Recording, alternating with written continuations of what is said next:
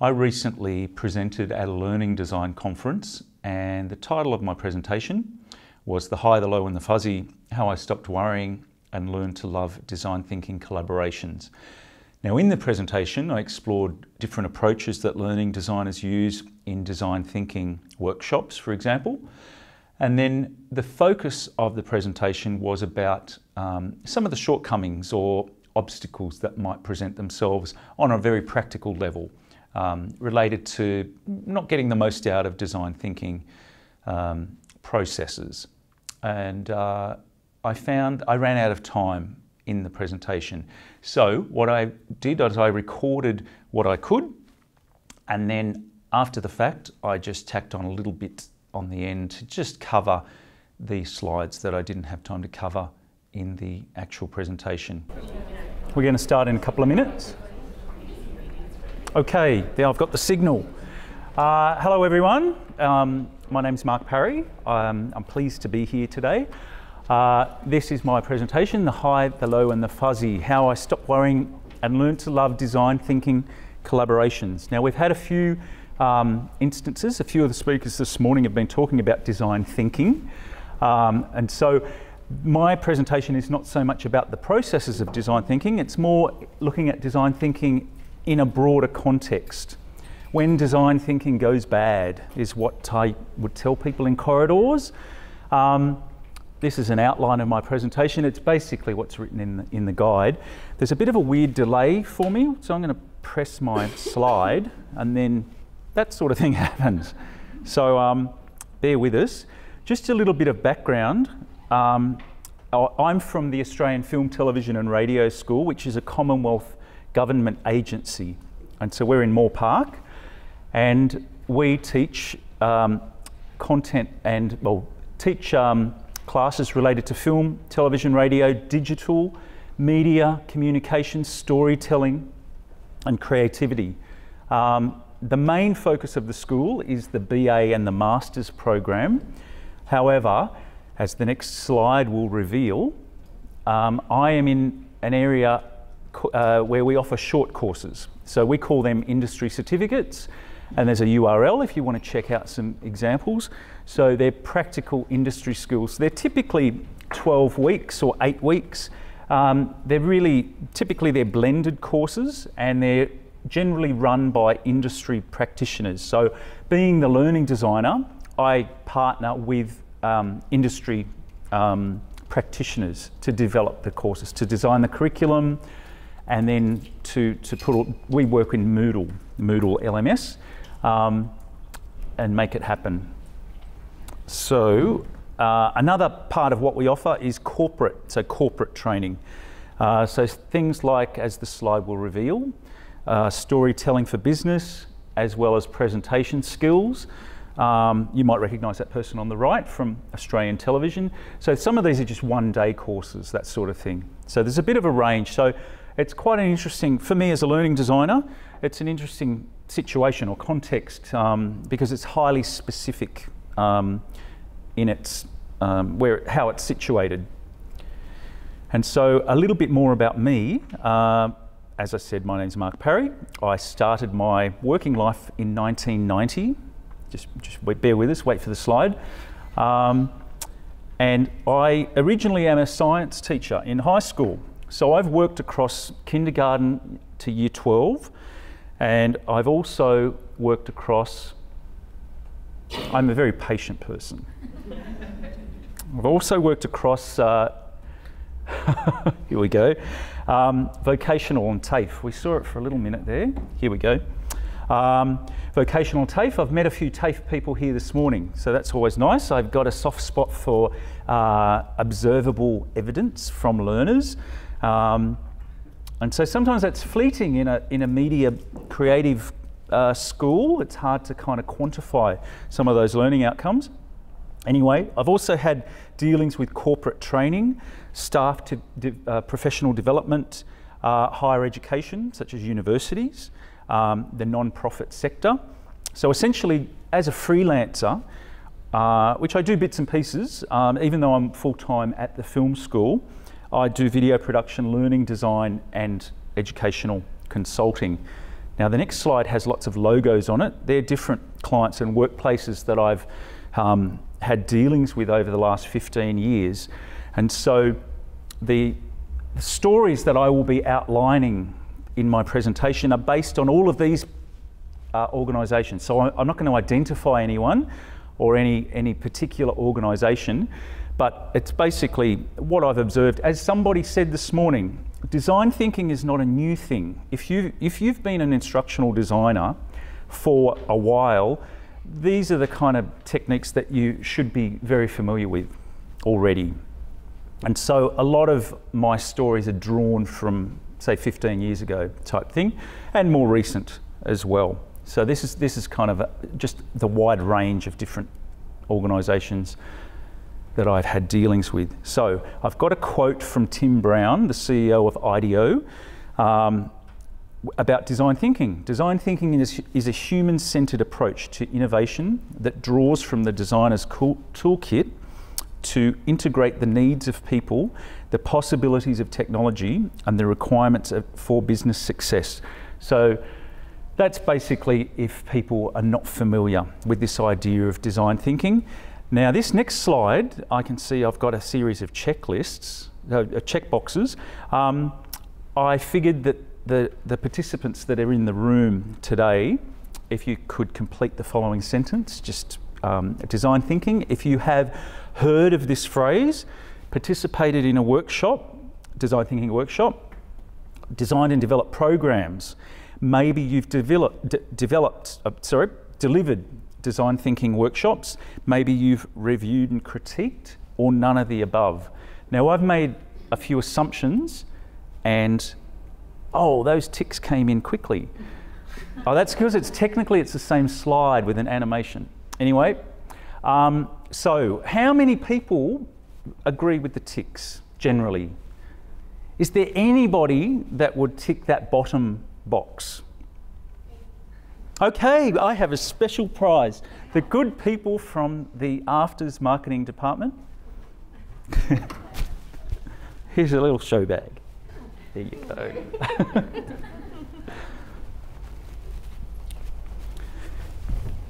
Because I guess with any good story or any good piece of learning is to know your audience. So I've made an assumption that most of the people in the room, I'm not going to bore you with the details of what design thinking is. So I'm just going to rush through for you. There's lots of post-it notes generally, lots of sticky notes.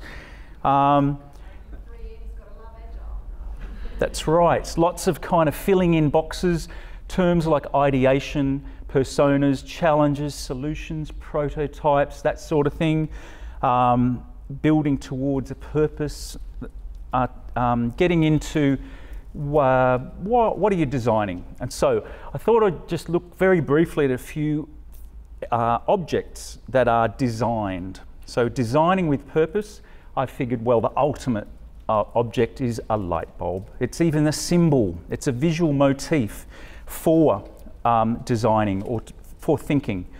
And so without going into all the detail about LED light bulbs, the question is, why do we need this?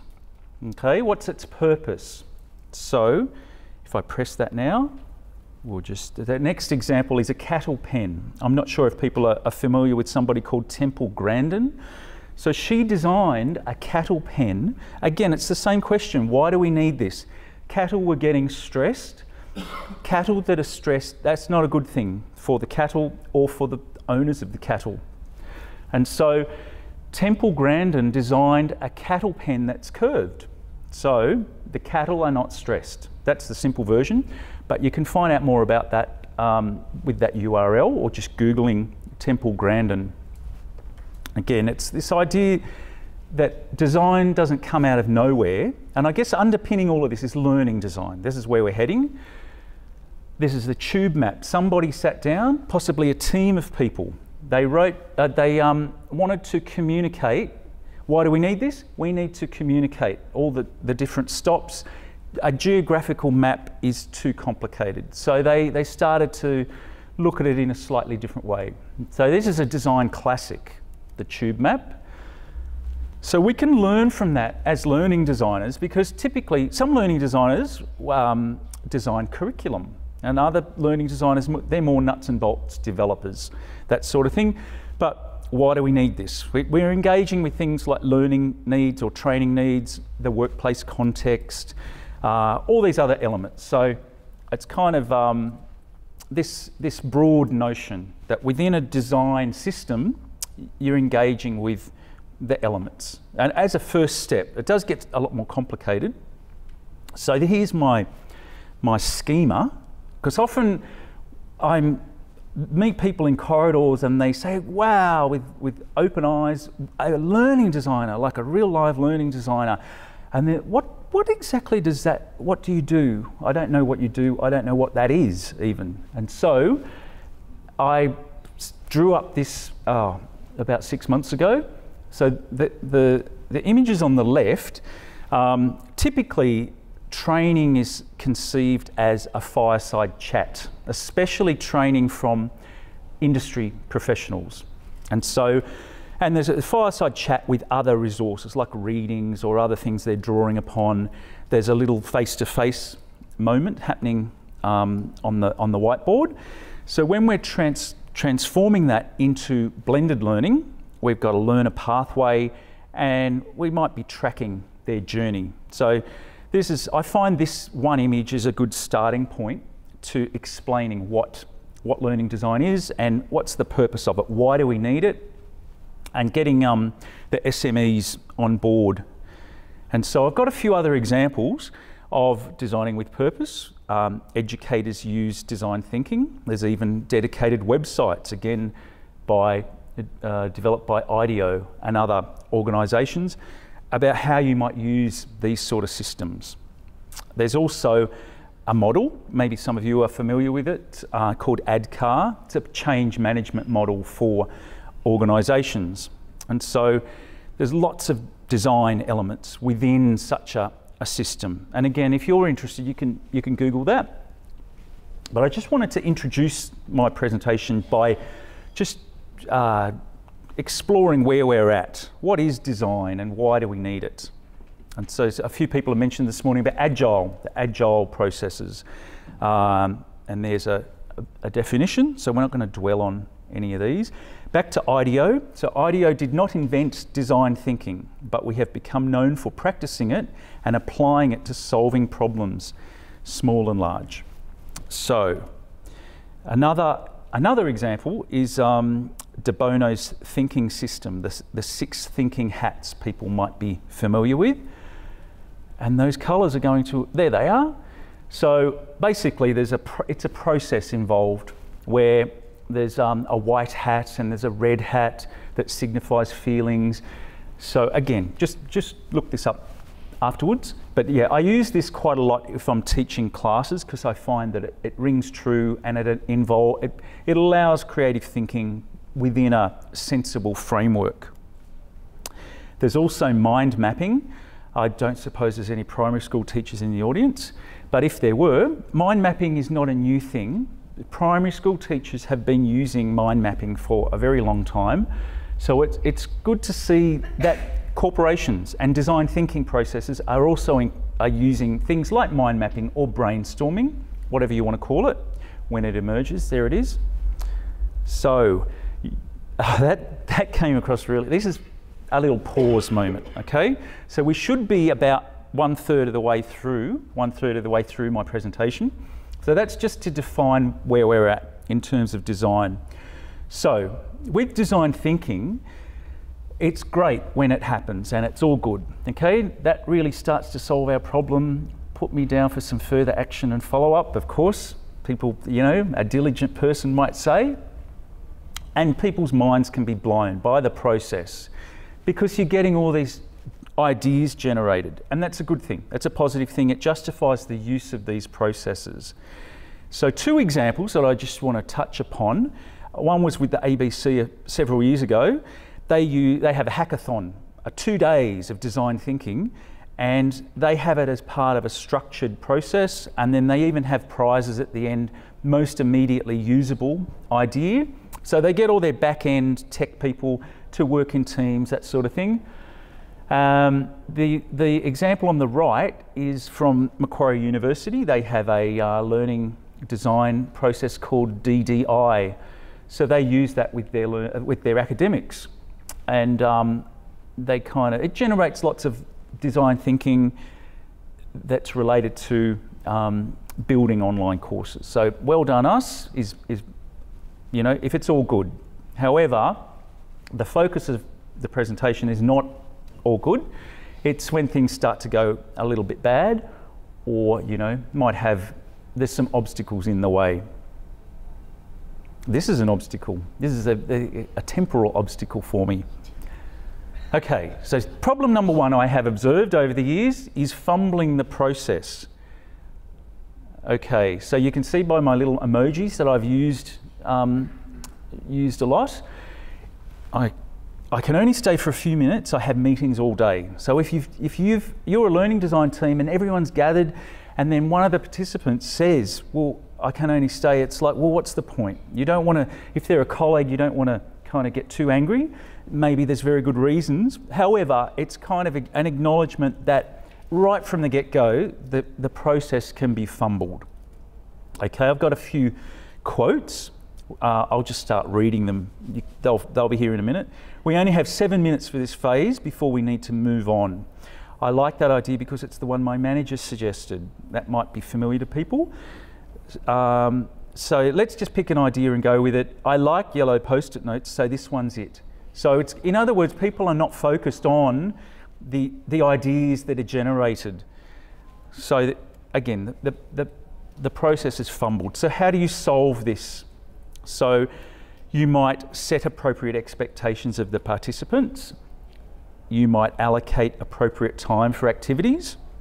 You might have clear and achievable goals and parameters.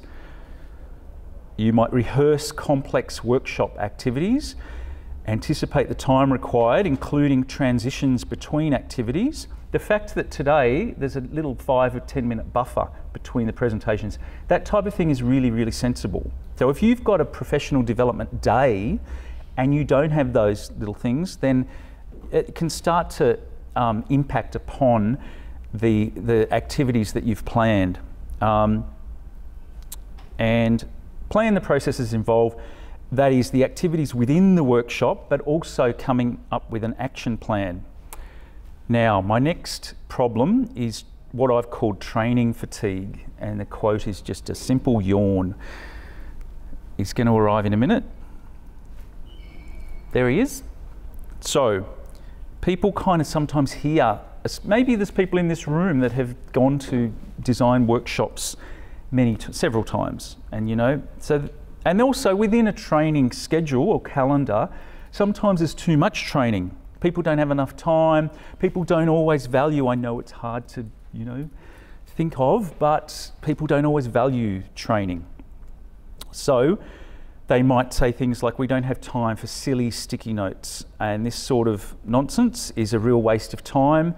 They might consider them to be Mickey Mouse activities, especially in a corporate environment where they might not be used to this type of thing. So how do you solve that? If you show respect to the participants and their perspectives, this idea of empathy, I mean, that's a bit of a loaded term already, but good old-fashioned empathy goes a long way, just in terms of where are your learners at, what are they feeling, what's going to annoy them, what's going to make them feel better. Welcome the participants to engage with a holistic process, clarify the situation and the various points of view. You might acknowledge the shortcomings and limitations of the session, and it's always important to acknowledge the context. Now, another completely unexpected phenomenon that I've observed a few times in different organisations is this idea of infatuation, or infatuated and elated. And there's a quote, but we designed the whole course to be completely unstructured. Students just do what they feel like. So this was a real example of a very specific, they got all these stakeholders to come together to design an online course for a particular outcome, and then we'd gone through several processes, and then the crunch time came. This is like several months into the process, and then the participants were so in love with the design thinking processes, they had actually lost sight of what was the purpose. Why were they here? So here's some quotes. Empathy mapping, blah, blah, blah. I'm not sure if that's an actual quote. It's going to be here in a minute. So there. But I want to put all the sticky notes on all the walls. Like to say, they get right into the processes. And you don't want to put a wet blanket over that. However, it's a little bit tedious maybe I'm getting older, but it's a little bit tedious when you see all this sparkle happen and then you get something like, oh, but we just don't want to use an LMS. It's like, well, guys, did your leader or manager not point this out to you about 6 months ago? And so how do you solve that sort of situation of having your team members infatuated by the process? So if you can, again, acknowledge the context and purpose of the workshop, you might temper blue sky enthusiasm with some of the practicalities. Strong leadership is a really good thing in this situation. And that strong leader might articulate their vision and purpose of the workshop, outlining some ground rules, some base understandings, and some parameters, such as what LMS platforms and other technology will you be using or likely to be using. Sometimes that's not negotiable, and so it's good to have that up front if it's not negotiable. Timeframes and budgets, and other workplace project frameworks. Now here's one I definitely have observed, and this is lame is my quote. There he is. I'm glad I got a laugh for that. So, I hate group work. Are we having fun yet? What's with all these silly sticky notes? Very cute. So sometimes not everyone likes this kind of territory, and they may be participants within your workshop. And so what do you do? So here are some suggestions. You might reassess the participant list. That's a nice way of saying something. You might emphasise the willingness to engage with people who have a different perspective. You might engage with deeper processes, such as the processes of managing change. Always keep in mind that naysayers can often teach us new ways forward and point out the obstacles in our path. So I guess everyone has a contribution. It's about managing the process. Where are we? A pragmatic approach to the outcome, multiple approaches to solutions, and then this idea of qualitative versus quantitative. A little bit of wiggle room, in other words. So here's another problem. I've just got a whole endless problems. Been there, done that is one of the problems. Now this is based on a real example again. These blank strips are extras and they need to be thrown out. I was in a situation where I was diligently managing my learning resources for the session, and I had my pieces of paper to work with the team members, and there were deliberately blanks in there so the team members could bring their own ideas in and write them down, because I didn't know, I couldn't second guess all of the solutions, and somebody threw out the blanks. Oh yes, I'll help you, Mark. Threw them away because they just made the assumption. They'd run design thinking workshops many times, so they just kind of thought, oh, well, yeah, we know what's going on. And so I was most annoyed, so annoyed I have incorporated their behaviour into my slide. So here's some quotes, they're going to arrive soon. Really, again, is one of the things. I already know all about design workshops, I've even delivered one. This will be my 5th design workshop this year. So again, this is acknowledging, I figured all of you guys are across this territory, being, coming to a learning design conference. So how do you solve that? Again, you might want to reassess the participant list. You might want to raise awareness of the actual issues to be solved. You might remind participants that the workshop structure might be familiar, but the processes and outcomes are the real focus. And they might be new to them, and to trust the process. You can incorporate input from the participants. I'll place all these slides on my website at some point if people want to tap into them, because yeah, this tech issue was not anticipated. You might want to incorporate strategies that empower and motivate participants, activities that allow participants to vent and explore frustrations without significantly hijacking the event, and an open and transparent approach to the workshop and its purpose. I think this is my last problem, and it's indifference and apathy. So that workshop was just something we did for an afternoon, not sure what we're meant to do now. This is maybe a corridor conversation. Is that 2 minute wrap it up, or? Yep, 2 minutes, please. Okay, I'm going to race through these.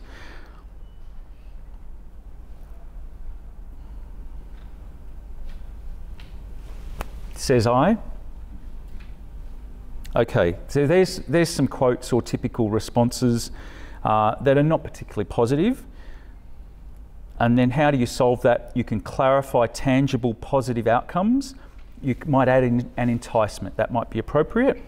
You can get buy-in, get buy-in from your stakeholders, establish trust, and then significantly you can have an action plan. Now, I feel as though I'm only 2/3 of the way through my presentation. However, I think I have summarised all of this on one single slide, so I don't think I'm going to go into the detail. This is an emotional pause, mainly for me.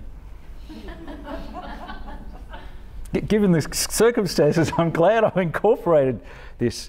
So I'll just read these out. Design thinking, if you can frame it. So number one is to nurturing and encourage creative and design thinking, which is definitely in the spirit of the design thinking ideology. But also to identify the aims and the purpose of the workshop, key word being purpose. Who is the audience and why are they attending? How will you document and consolidate findings and outcomes, as in get things written down. All those giant post-it notes, somebody has to write that up. And so if that's not organised beforehand, it can be easier to just shove it into the cupboard and then, oh, thank goodness that's all over, let's get back to work. But, you know, I guess it's an acknowledgement of why you're doing the workshop in the first place. How will the findings and outcomes be used? And as somebody said this morning, back in the olden days, or, you know, if you're a learning designer or an instructional designer, that analysis phase is so crucial. That's when you use these sort of workshops and you write everything down, and then that can become your statement of work or your business plan or your scoping document. So it's using all of that data that's generated. Yes? Just a quick question. So with learning design, you know, the ADDIE model is commonly used. Yep, ADDIE model. Yeah, there's some lovely little exercises from the IDEO website and that sort of thing. Are there specific ones that you find suit different steps of the ADDIE model better? Yes. Yes, I've got a slide on that. That's, I'm just going to skip through until I'm told to get off. Create an action plan. So here, my next slide. Number one is timing and context. And here is that familiar ADDIE model, ADDIE. It's coming in a minute. It's going to roll in. And so design thinking activities usually belong nice and early in the process. There it is. So if you're strategic about the timing, it's probably not a good idea to use these sort of workshops when you're implementing. And I mean, I know from personal experience, but it's kind of like this idea that you used to have this much time to develop, now these time frames seem to be really, really compressed. And so it's a little bit frustrating if you're doing all this design thinking and blue sky, wow, how's it going to be? Let's draw upon everyone's thoughts. But then you're already in the development and delivery phase. It becomes almost impossible, really frustrating to implement. So definitely in the analysis phase, but also part of the design phase, because it is iterative and these phases are sometimes fluid. I've got a bad situation, scheduling a design workshop at a random date with no relation to workshop or project schedules or any sort of underlying strategy.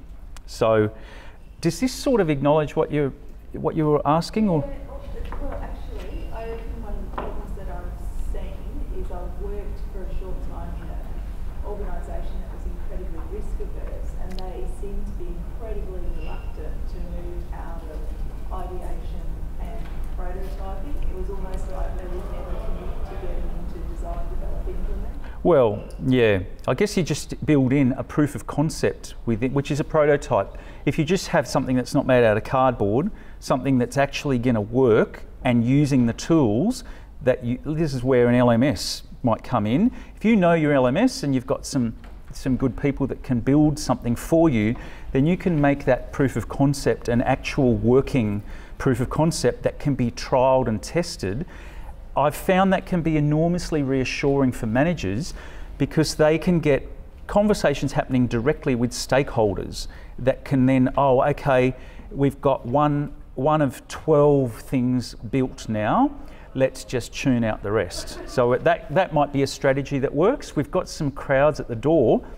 I'm not sure we're going to have, maybe we can have one more question if people have a question, because I think I'm going to have to wrap it up. But again, I'll put the whole suite of slides, maybe I'll add a little bit at the end, onto my website if you want to check it out. So thanks guys.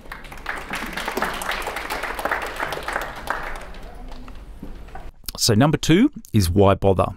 Again, why are you doing the design thinking activity? What's its purpose within a broader context? What is the overall objective of the learning resource or whatever else you're using the design thinking workshop for? Also, you might want to think about what are the advantages for the learners, for management, for stakeholders, and for the broader organisation. And a bad situation that I've got an example of is running a workshop and getting too caught up in the colour and movement and then forgetting its initial purpose. So number 3, who you're going to call. So who is involved in the process? Who is invited to participate in the design thinking activity? What is their role and how will they contribute? Now I have 2 bad situations.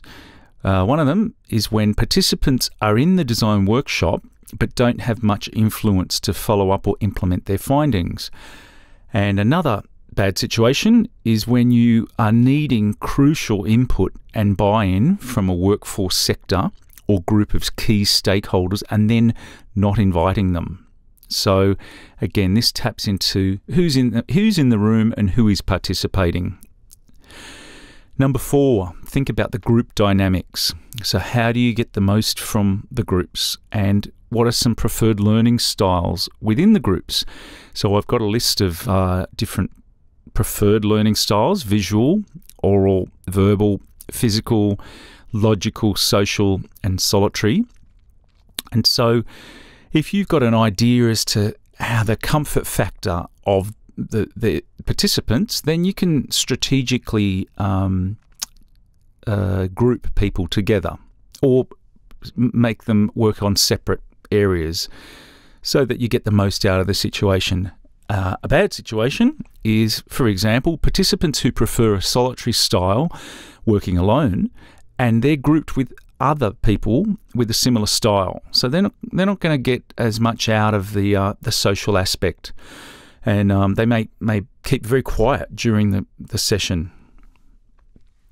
So number 5, stop wasting everyone's time. People are busy, so don't waste their time. If you draw up an agenda for the design thinking session and stick to it, that's a really good idea. So when you're drawing up the project schedule with key milestones, then you would think about how the design thinking activity fits within this broader schedule. And a bad situation is when participants who have already attended a similar event without any meaningful follow-up or actions are in the room. So they might bring some baggage, or they might slow things down, or a whole range of other dynamics that are not conducive to getting the most out of the session. Number 6 is no wild goose chases. So if you have an appropriate agenda within the allocated time, so if you have half an hour, then you need to design activities that are going to fit comfortably within that time, instead of trying to race through and do too many things. For example, if you stick to the parameters of the session, probably the biggest parameter is time, but there could be other parameters. If you acknowledge new and unexpected and innovative thinking within a sensible lens.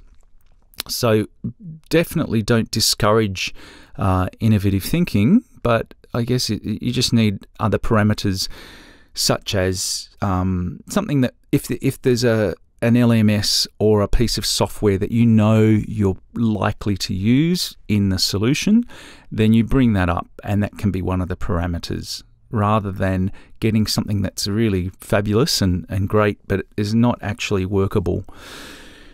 So you can encourage creative thought while keeping an eye on irrelevant tangents and unproductive discussions. Again, it's a balancing act. A bad situation is when a design thinking session aims to cover too many complex topics and problems, thus addressing none.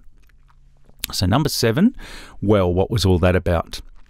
So if you acknowledge and document any key takeaways, realizations, learnings, insights, and next steps, that's a really good thing. Ask the question at the end of the session, what have we learnt? And maybe have a discussion around the group, around the room.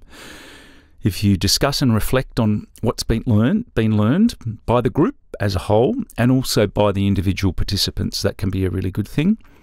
A bad situation is when participants are not used to discussing their job role and the value they bring to such a design workshop. So they may not be able to link it with their own professional practice, for example. So moving on to number 8, a sensible action plan. This has already come up a couple of times, but if you ask the question, what should we do now? And you allocate action items and follow-up plans for participants. You might even schedule a follow-up meeting to regroup and explore the next project milestone. A bad situation related to this is when you have a really effective design workshop with no notes recorded and no follow-up action plan. So it kind of doesn't have a kind of solid ongoing ring that's useful. It kind of falls a bit flat, in other words. And then it gets back to, well, what's the point? So just wrapping up, so after this presentation, participants will be able to compare a range of design thinking strategies, approaches, and activities that are valuable in instructional design and course development. And participants will be able to describe typical obstacles, challenges, and potential solutions associated with using design thinking approaches within a collaborative context. So hopefully you are on the way to achieving those. So I would like to thank you very much. Here are my contact details, and best wishes for your design thinking workshops.